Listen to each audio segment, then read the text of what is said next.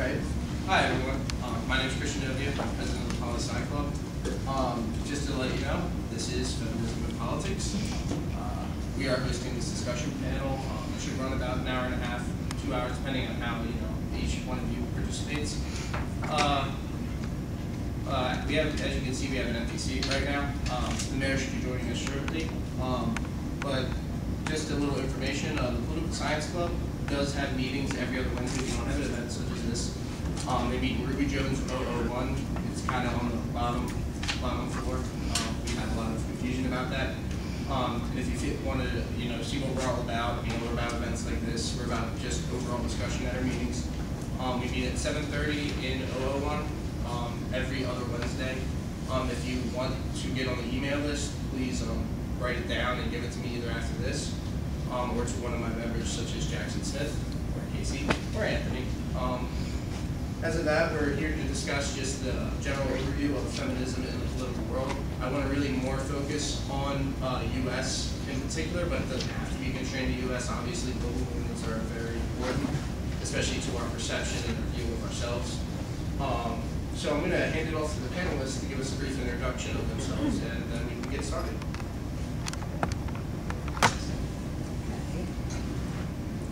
Good evening. I'm so glad to see a nice crowd, and I'm honored that I was invited to participate. I'm Vice President of the Chester County League of Women Voters, and I'm also membership chair.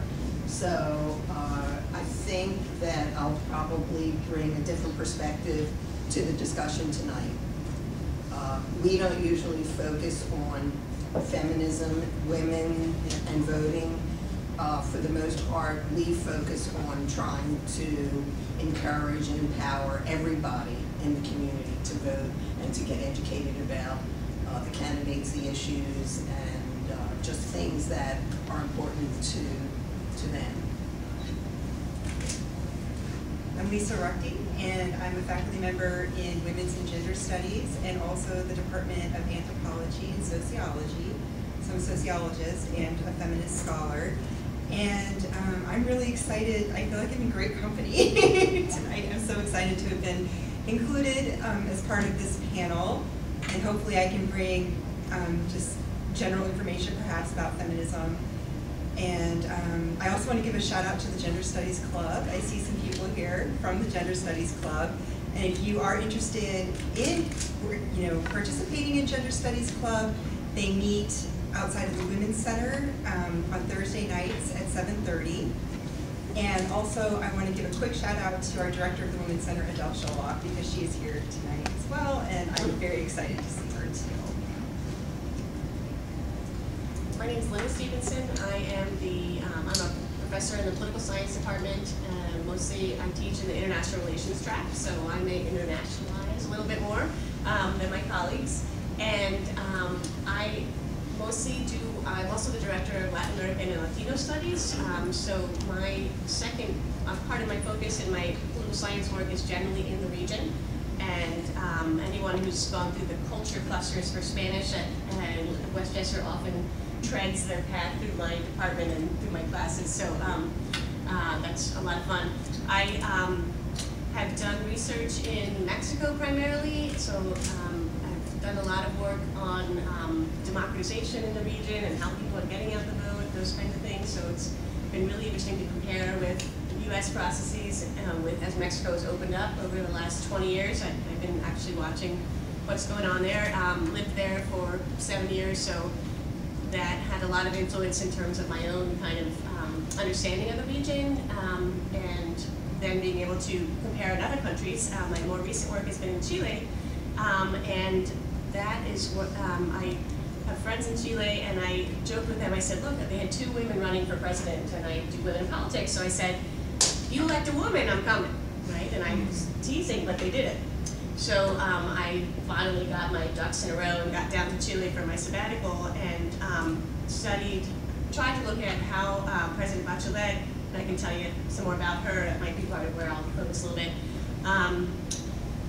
was able to influence, as the first female president of Chile, gender equity policies and policies for women's rights in general. So that's it. Okay. and as I said, Mayor Comitta will be joining us shortly, as soon as possible, hopefully. How the panel is going to go is like this. I have a few basic questions and a little bit more, complex ones, ranging from, just voting to feminism as a whole. But what I'm really hoping is that you all in the audience will gladly participate, ask your own questions, feed off of it, give answers, debate, whatever you want. Just raise your hand. I'll call on you if you get your time. As long as it doesn't get any bit kind of rowdy like it has in the past, we'll be fine. So I just want to open it up with a basic question, and this is maybe primarily to the more feminist-minded panelists. What does it mean to be a feminist to you? And what role can men play in feminism?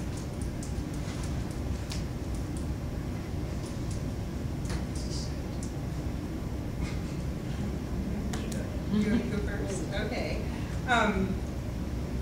I'm glad you asked that question, Christian. What does it mean to be a feminist to me? And then the role of men also? So that's a two-parter. Patricia Hill Collins is a Black feminist scholar who's also a sociologist, and she has a quote that I really like, and she says, "I like to use words as weapons, as tools."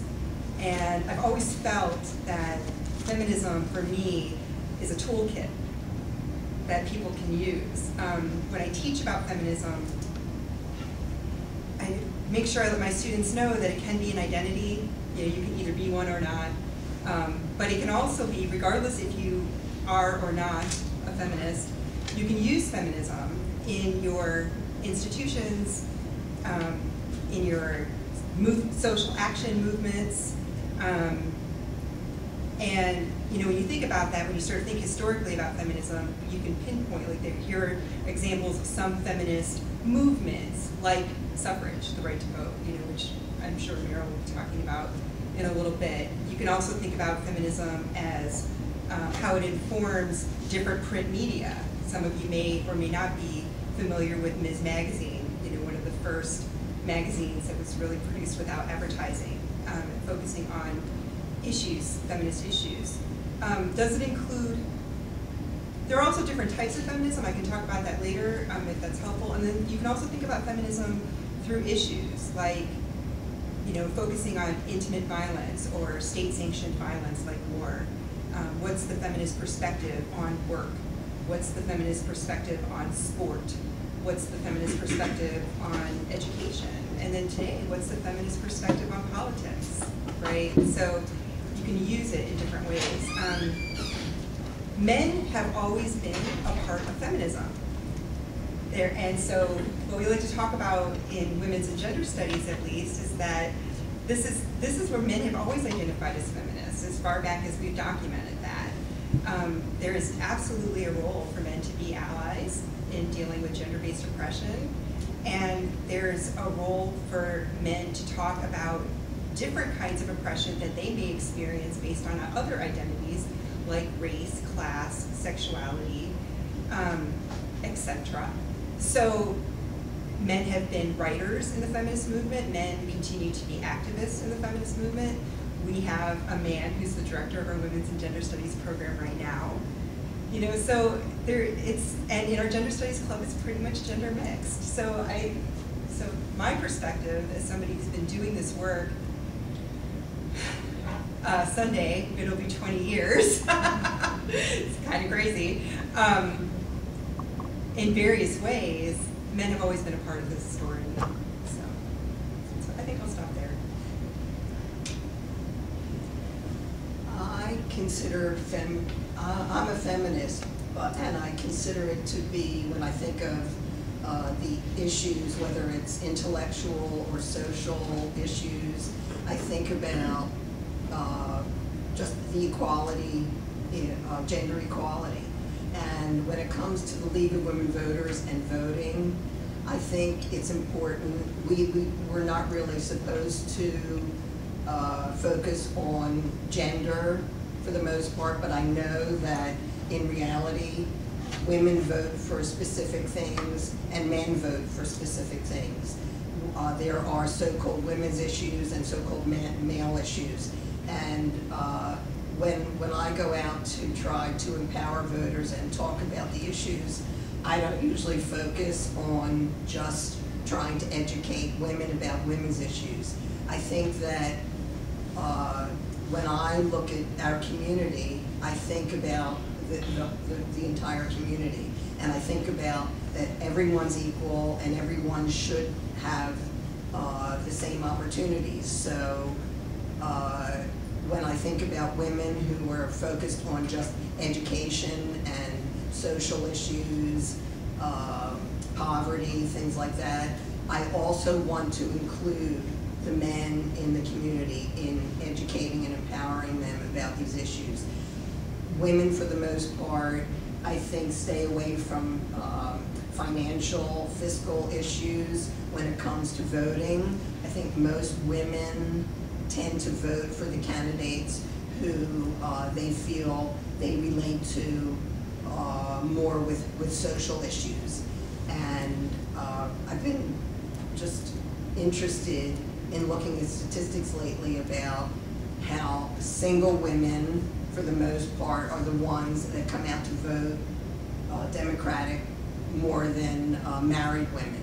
I think when women get married and they start having a different perspective about their husbands and their families, they start, and I don't really know why, but I think women tend to kind of lose some of the power in the structure of the relationship, and they tend to vote the way their husbands either suggest or tell them how to vote. So they lose a lot of power, I think, when they're starting to vote and making decisions. So we stress equality and making sure that everybody in the community has access to the same information, and yeah, that's pretty much what we focus on. So when it comes to feminism and women's issues, I actually look at it as a whole. I look at it as issues for everyone. Since the mayor has arrived, would you mind giving us a brief introduction of yourself, your background, whatever you want to say, history, experience-wise? I just did it with all the panelists, but you know. Thank you. Hi, everybody. Hello. Good to see you. Good evening, everybody. Good group. I'm Carolyn Comitta. I'm mayor of the borough of Westchester. I'm in the 4th year of my first term, 4-year terms. 2-term limit, like president. Prior to being mayor, I was a borough council member in Westchester and represented one of the wards that included about half of the students living on campus. I am an alumna of Westchester, class of '74, education.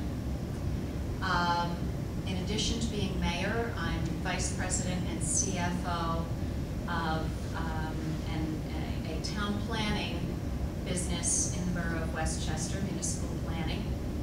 And I'm also on the board of directors of a non-governmental organization in affiliation with the United Nations focused on health and environment issues.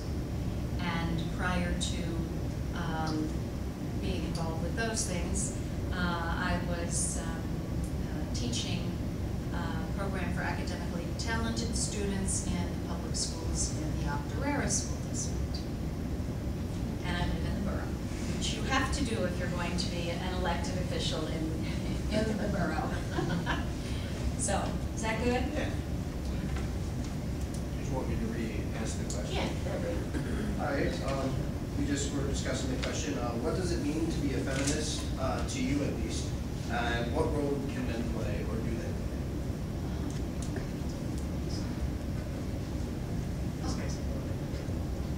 Oh, okay, go ahead, yeah. So I tend to think of, as Lisa already mentioned, feminisms, a more kind of plural approach, and I think it's really some core values in, if you're going to talk about it as a set of ideologies, if you will, gender ideologies. And some of those revolve around how do we get to equality, and who has it and who doesn't have it. I take a political, who's got a piece of the pie and who doesn't kind of approach. And power, as has also already been mentioned. And so sometimes I think that in terms of the negative connotations that feminism sometimes has for people now, especially younger folks, that that's really too bad, because it takes away from these ideals that we have still a lot of concerns about, that not a lot of people don't have equal access, there is discrimination, there is a wage gap, there is a gender gap in voting, there are people who will become biased for different social contexts, just as you just named, be it by a father or a husband or a partner. Time, the day of the week you work sometimes biases you, right? Why the heck do we still have elections on Tuesday in the United States, for God's sake, right? So, questions like that are basic democratic questions that can blow up into bigger questions of who has power and who doesn't. Within the article that I wrote about Bachelet, I described a continuum. My students who are in this class are going to laugh because I talk about these all the time, but continuums of an ideological set of ways of thinking about feminism, and where those who embrace feminist ideals, and I just think men are in and out all the time. There's a couple expressions that I use that are commonly used in Latin America in Spanish. One is they help us think about these things in terms of, it's not a dichotomy, it's not like men over here and women over here. One is cuerpo de mujer no garantiza conciencia de género, and that means a female body does not guarantee a gender consciousness. And I would put on the other end of that, cuerpo de hombre no garantiza que es un macho, right? So having a male body doesn't mean that you're a macho, right? Or that you're a power monger. And so in those ways, I think that within feminisms, you have people who are working to promote policies of equality, such as access to the vote, citizens' rights, property ownership, a lot more. There are folks who are working for reproductive rights, which is more in a different, where sexes are different, and so we have to appreciate some of what that means and who has the right to decide what a woman does with her body, okay, or who allows for contraceptives or abortion. And then you have folks working, again, farther towards kind of social democrat or socialist sense of equality in the workplace, who is allowed to work in a workplace. How long did it take for women to be allowed to become minors? It's an Appalachian example. I taught a couple of years in Kentucky, and that was a really interesting set of questions for Appalachians. And then when is it appropriate to foster separate spaces? And there's a lot of feminists, sometimes they're called radical, for considering that a separate space is appropriate for study or for victims of sexual violence, for example, to talk with a female lawyer as opposed to a male lawyer, and she had a male perpetrator, so that's not going to help her develop trust about telling her story, right? So there's been a lot of work done, for example, around that in Latin America on victims of sexual violence going to an all-female police station, for example, right? So imagine that. We don't have that here.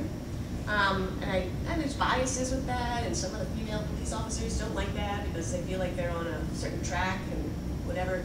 But for the hundreds, thousands of victims that exist, that's enormous. Okay, and so that's a feminist achievement, I would say. So just in terms of giving some concrete examples and diversity of thinking about feminisms, I think that they don't break down along male-female lines often, and it's about just what my colleagues have been talking about. So some echoes here. Thank you. Well,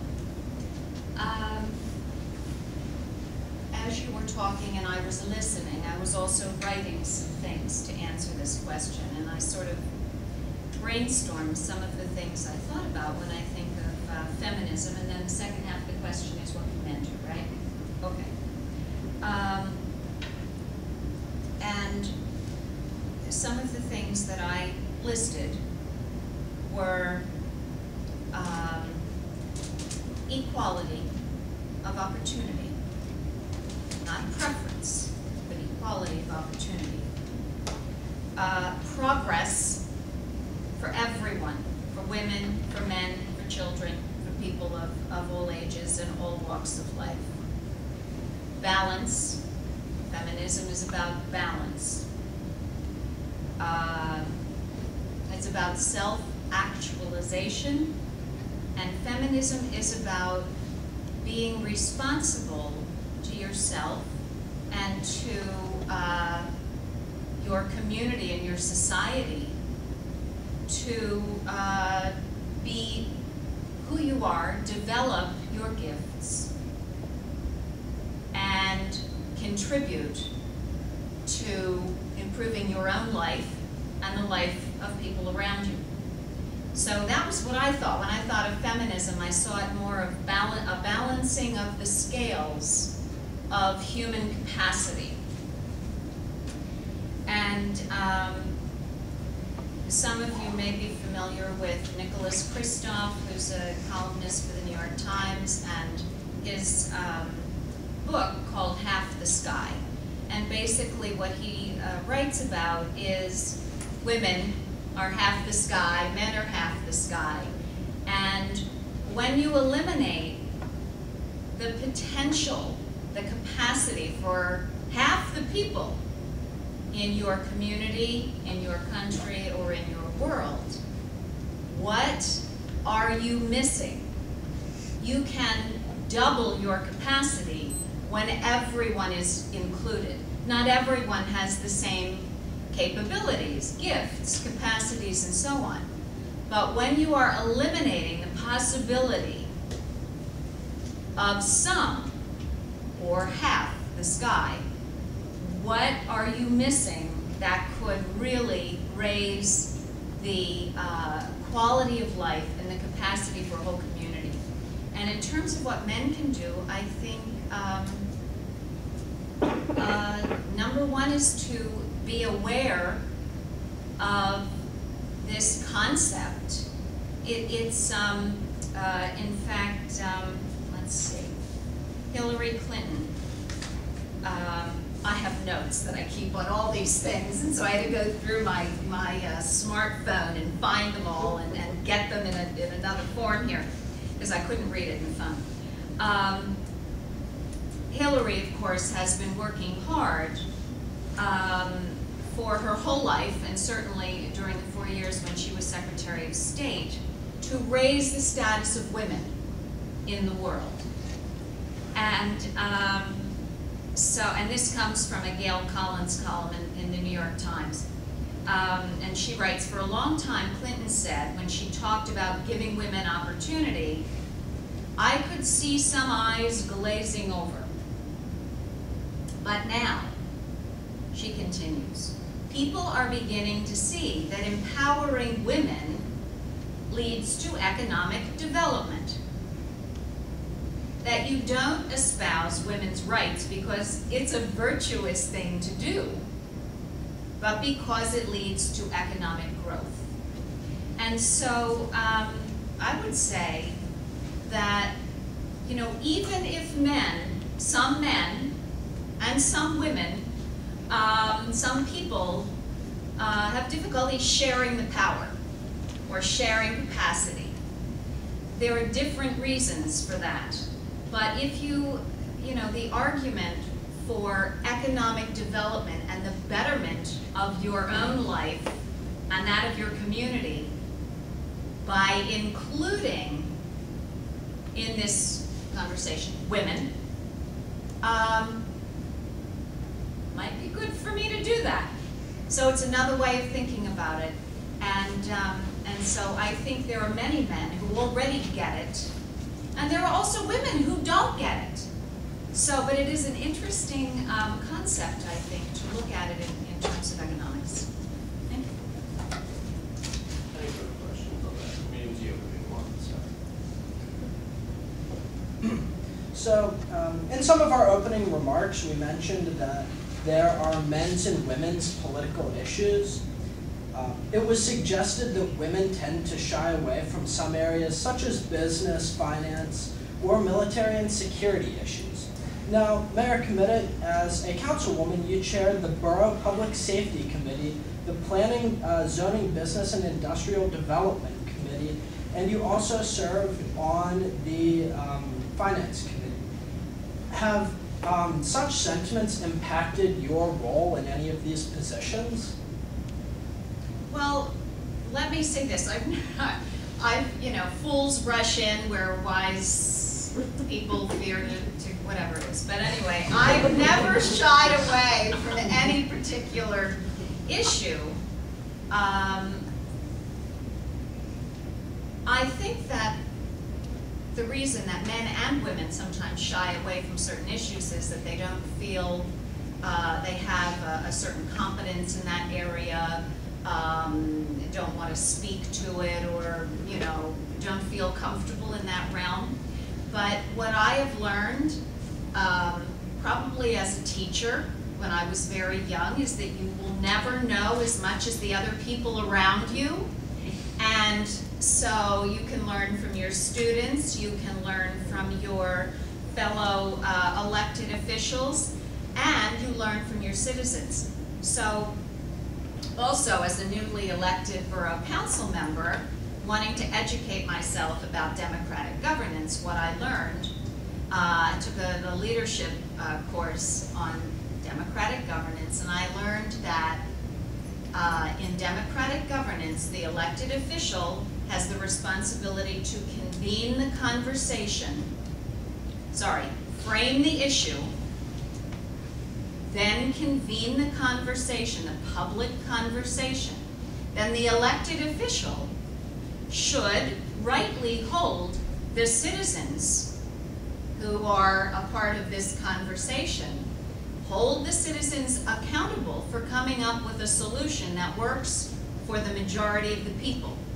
So if you are aware of what democratic governance is, then you don't have to shy away as an elected official from things that you don't know anything about, which is most things. And you invite people to the table, maybe who you know are experts on certain things, and you also invite people who just know what it's like to live in the community and who can and share their experiences that way. So,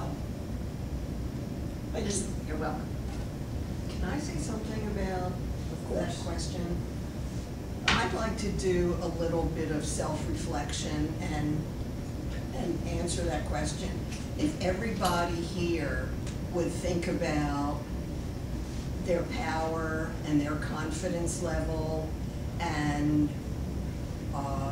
how they fit into the grand scheme of things, whether it's your classroom or your family, and think about the amount of confidence that you have to move forward to gain the power and the education that you desire.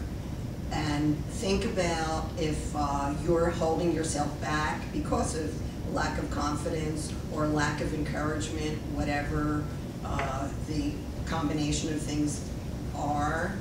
And I think that has a lot to do with the ability to step into a role, for example, being asked or encouraged to join the finance committee when you have absolutely no idea what it is.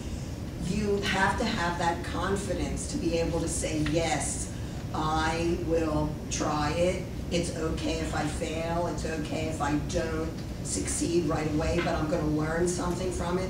And I think everything that we're talking about today, for the most part, whether it's feminism and just combining the power for everybody, has so much to do with who you see, the way you look at yourself, and what you think that you're able to do.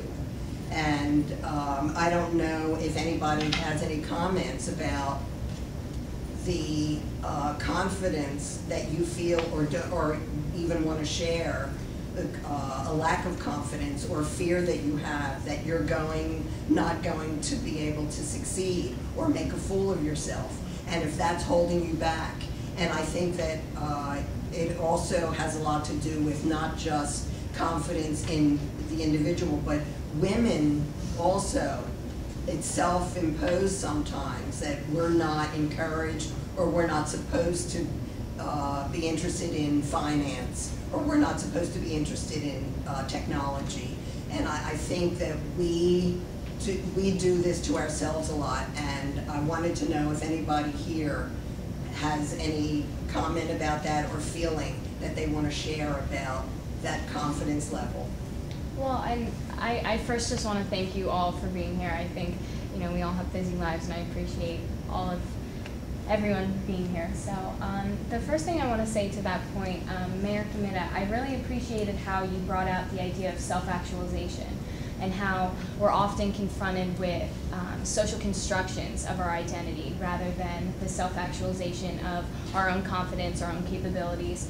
And I think as a liberal studies major and any major sitting in this room, we're going forward, hopefully graduating, hopefully learning, bettering ourselves, but at the end of the day, what will we do with the degrees that we are earning? And I just think oftentimes my confidence may or may not suffer from some of the media reports and how I will be going forward, but I think the idea that you may, it's confidence giving, or a good kind of pat on the back, I guess you could say, to know that, like, even though I may not be graduating with a degree in finance, knowing that I left this school with an amount of knowledge that I'm satisfied with, but also the ability to learn and acquire new knowledge, I think is a great first step. So that's my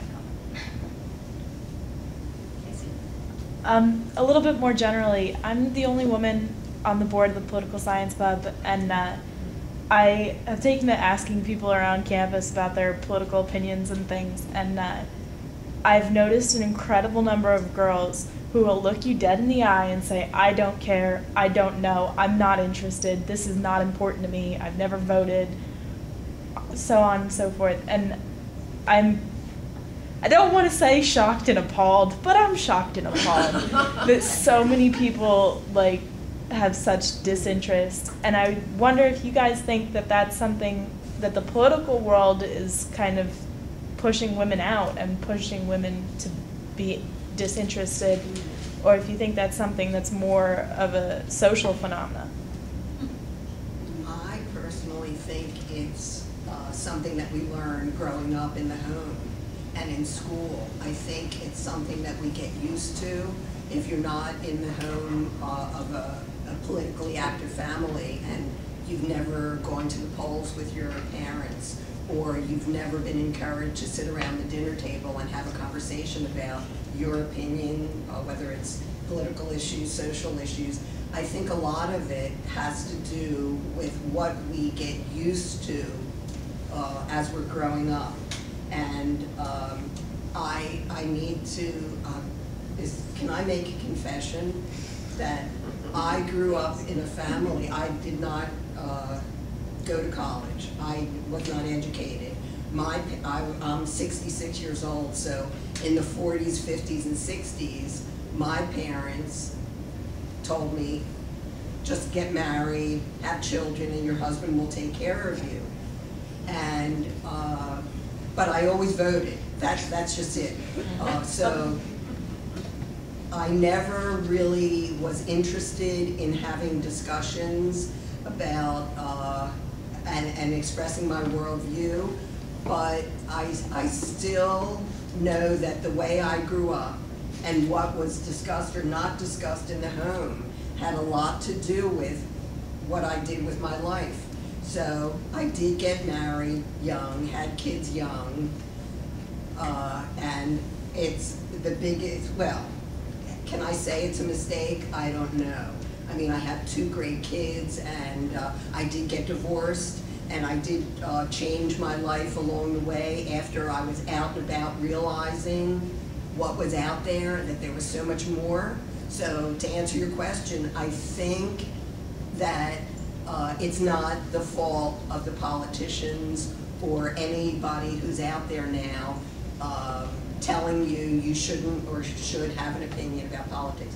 I think it has a lot to do with self-realization again, and the way you, I mean, when you're 3, 5, 10, 15 years old, that is a big impact on what you're going to carry with you for the rest of your life. So if we're going to blame anybody, I blame the parents. As a sociologist on the panel. What do you think? I think parents are one social institution. You know, when you think about sort of what are the structures in our society that affect us and that nurture us and shape us, parents, and maybe I'm feeling particularly raw right now because I am a mother of a 4-year-old. God knows what's going to happen to that child. But I think parents are influential, absolutely. I agree with that, but I think they're one factor. One of my favorite colleagues, Jen Bacon, always says we all drink the same Kool-Aid. You know, that's where I got that from. We drink the same Kool-Aid. And so we are socialized into two genders. We are socialized not just to act certain ways as men and women, but also to get power in certain ways. So to your question, young women starting at, I mean, it used to be the studies showed age 12, now it's much earlier, get power, are reinforced, their agency is reinforced through their appearance. Through their appearance. And we see this all over the map. We see this in clothing stores, we see this in the media, we see this when we do studies of education, you know, we see this all over. So I know for me, you know, and I'm also thinking about the earlier question, I was going to college 20 years ago and was told by my guidance counselor that I shouldn't go into science and math. And I'm a sociologist, much to my mother's glee. But there are so many stories like that, and as a result, we have programs that encourage science and math for young women today. I guess I say that because I might look a certain way, but these ideas are not so old, right? These ideas are not so old.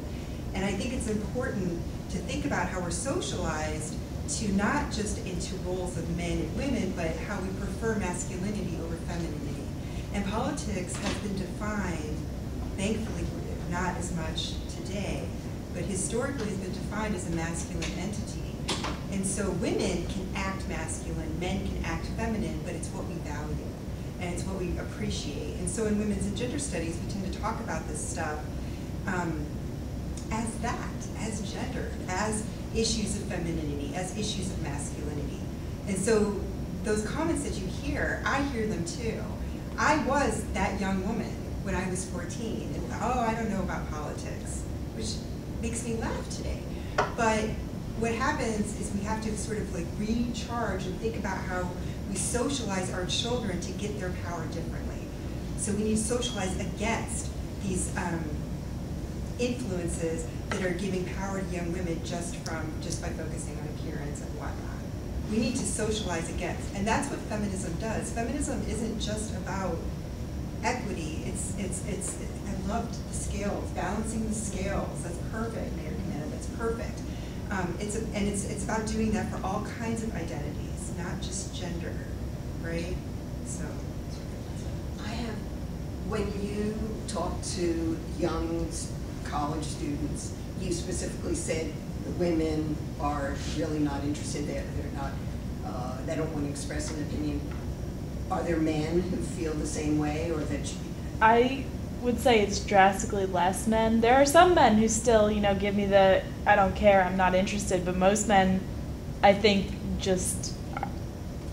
I mean, I am biased here, but I think a lot of guys just like to hear their own opinion over and over, and they will absolutely offer up, oh, this is what I think about women's issues, and I'm like,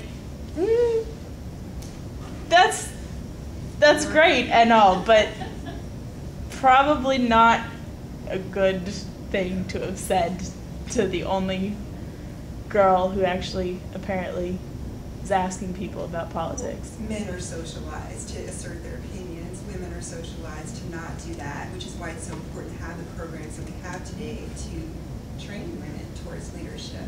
You know, we see a lot of those kinds of programs on our campus, in our communities. It's not that women naturally are quiet. There's nothing on the second X chromosome that suggests quietness. It's simply, you know, again, how we kind of reward it. I'd like to interject.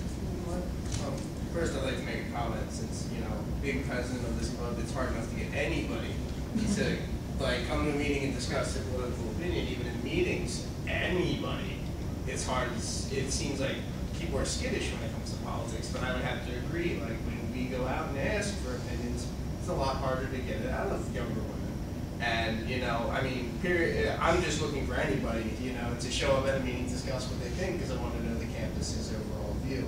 But it is quite difficult.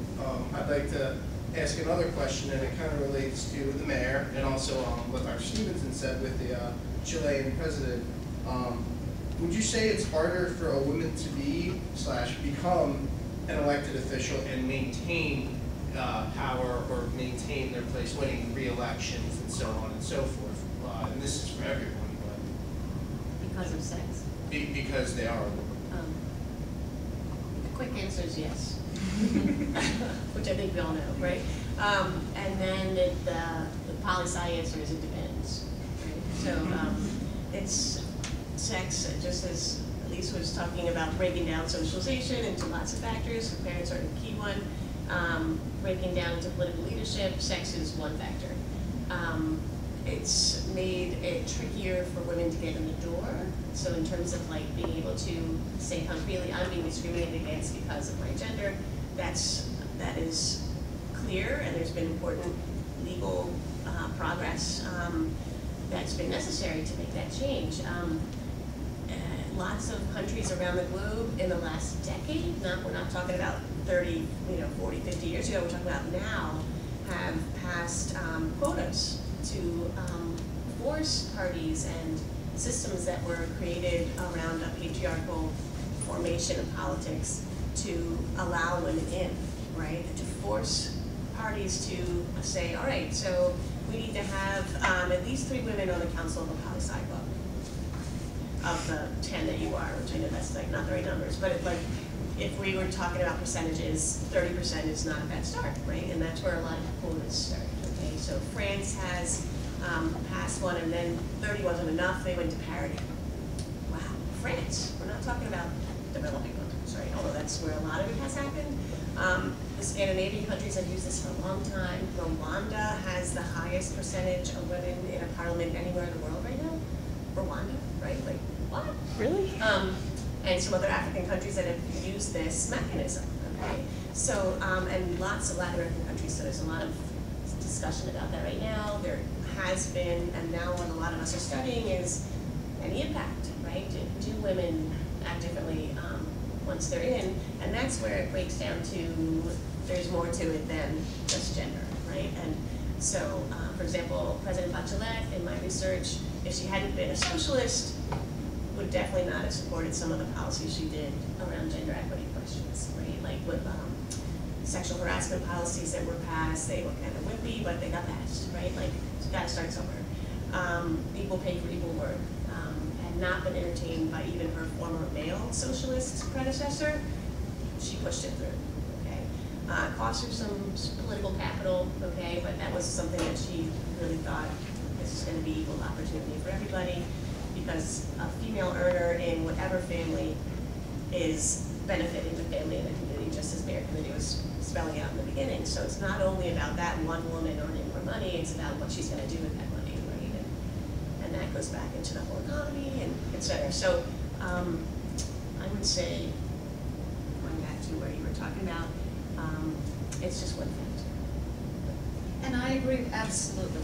And politics isn't for everybody, man or woman, okay? I mean, it's a choice. It's a preference or a non-preference. I'd also like to point out that there is a majority of women students here tonight, so just you know, for a shout out.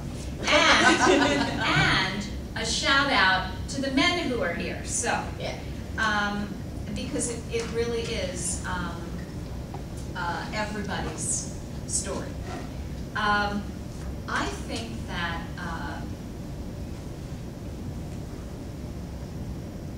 what gets people interested in politics is when the government, local, state, or national, is affecting your life personally. I think that's when people get involved.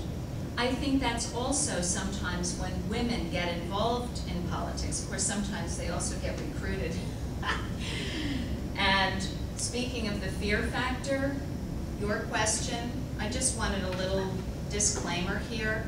I have been terrified so many times. I mean, I sort of answered it in a very strong way, and that's how I behave, but that doesn't mean that I'm not often terrified, that I don't know what to do, I have to figure it out, I never did this before. We've all been terrified. If you're not terrified, you're not trying anything different. And so, you know, if you're being terrified, you're heading in the right direction. And when I was asked to run for mayor, not mayor, for council, my first answer was, no, I can't do that. And then I was encouraged a little bit more, and honestly, I was terrified because I thought, I would have to be in public, I would have to talk to, now I was a teacher, but you know, then I raised kids for 20 years. Anyway, I hadn't done it for a while, and I thought, I can't do that anymore. The point is, everything leads to everything. You keep reinventing yourself in your life, whatever your path. And in terms of women getting involved, whether it's in elected positions or electing people, whether they're men or women, hopefully the most competent person will win, regardless of gender. One of the things that we're seeing in this last election, for example, is that there was the largest gender gap in history, as shown by the Gallup poll, with Obama winning the vote of single women by 36%. More women voted in the last election than men. So you talk about women sorry, I'm pointing at you. I should do as they do this. But more women voted than men. So maybe at the college level, people are busy. People's lives are busy. They get distracted. They're worried about, you know, boys and girls, men and women, you know, of all ages, you know? I mean, your love life, if you're hungry, if you've got a test, it's all the same. And somebody says, and what are your political, and you're like, I can't think about that right now. So, you know, it's understandable. More women voted than men. 5 women were newly elected to the Senate, and the number of women in the House has increased by 4. New Hampshire will be the first state to send an all-female delegation to Congress. Now they only have 2 senators and I think 1 rep, but that's okay. It's 100% of New Hampshire.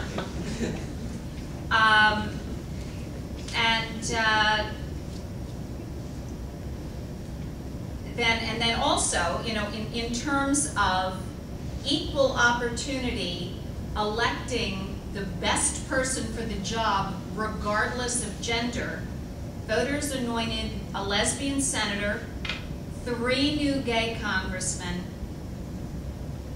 and 3 states voted to legalize same-sex marriage. So, but women were the majority of the voters in the last election. So, your colleagues may not be, you know, with the program and thinking about voting now. Quite honestly, although I always voted, Meryle, League of Women Voters, I never missed a primary or a general, ever. But I couldn't have told you when I was raising my kids and doing all the PTO and all of That's where my head was. I could tell you everybody, the teachers and the principals. I could not have told you who the borough council members were, nor could I have told you who my representative was.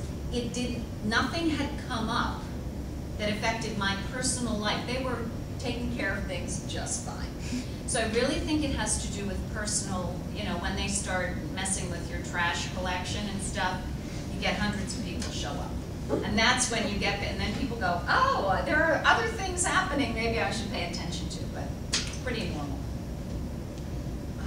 I want to get back to the original question of this round about women.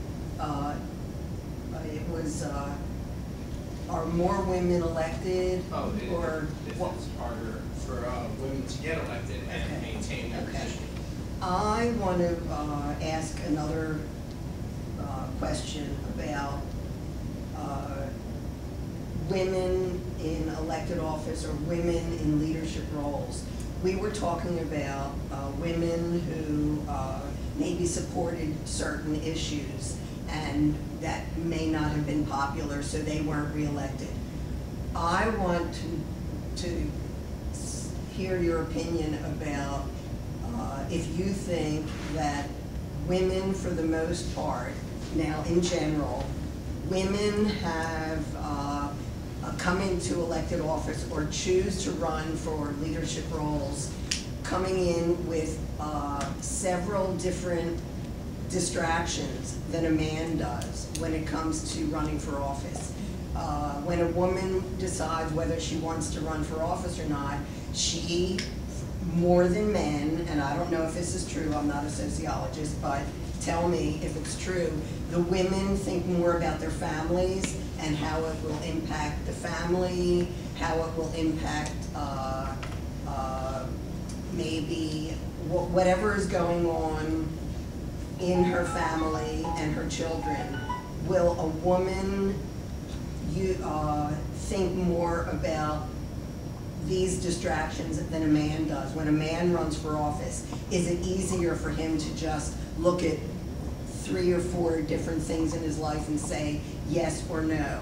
Or when a woman runs for office, or whether she decides to choose a leadership role, will she have many more distractions that will prevent her from making a good decision or a bad